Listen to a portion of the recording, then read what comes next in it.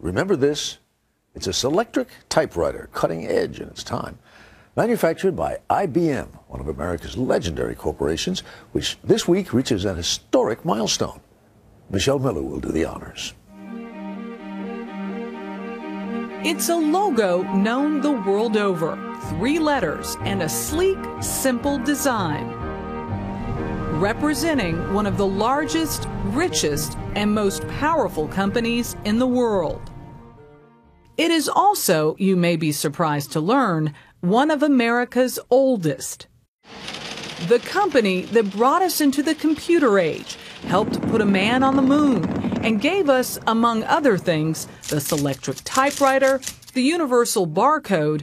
Watson, what is Sauron? Sauron is right. And a machine that can beat humans at Jeopardy.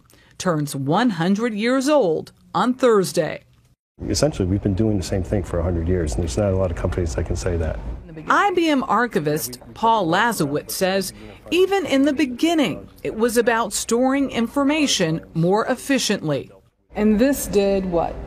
This was the equivalent of the central processing unit for our tabulating system.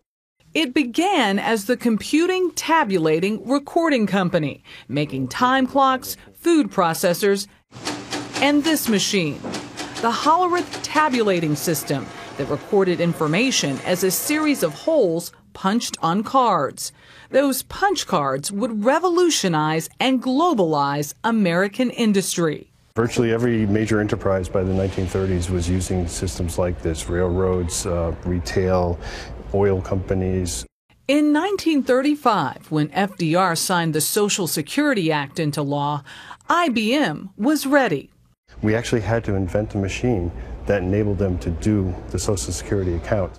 The man who engineered IBM's meteoric rise was Thomas Watson Sr. He very intentionally, which I don't think many people before him did, he very intentionally created a culture at IBM.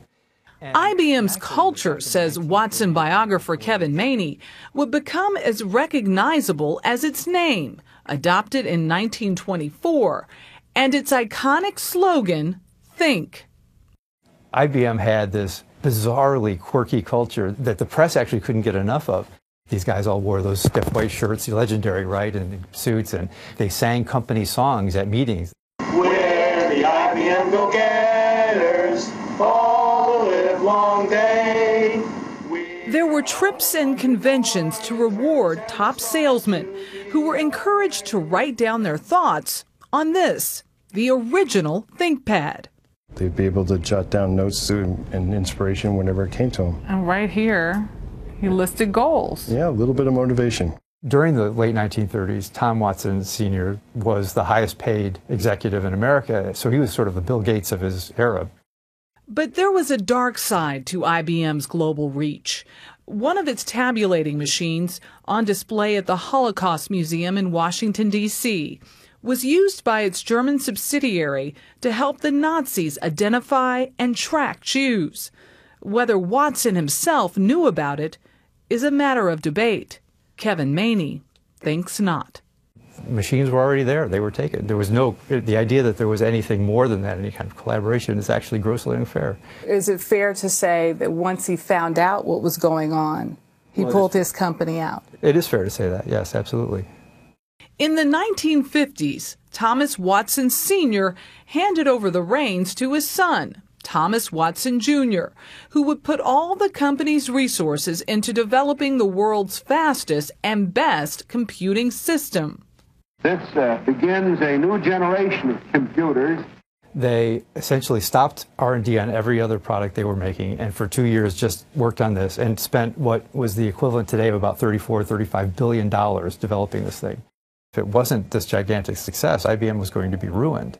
Gigantic success doesn't even begin to describe IBM's System 360. It was one of the machines that we used to help put men on the moon. And it basically helped IBM just absolutely dominate the computing industry for the next 20–30 years. That domination didn't last forever. It was known as the Giant. But yesterday, old number one reported giant second quarter losses of $8 billion. In the early 90s, overinvested in mainframe computing and overtaken by Microsoft and Apple in the personal computer field, IBM laid off tens of thousands of workers.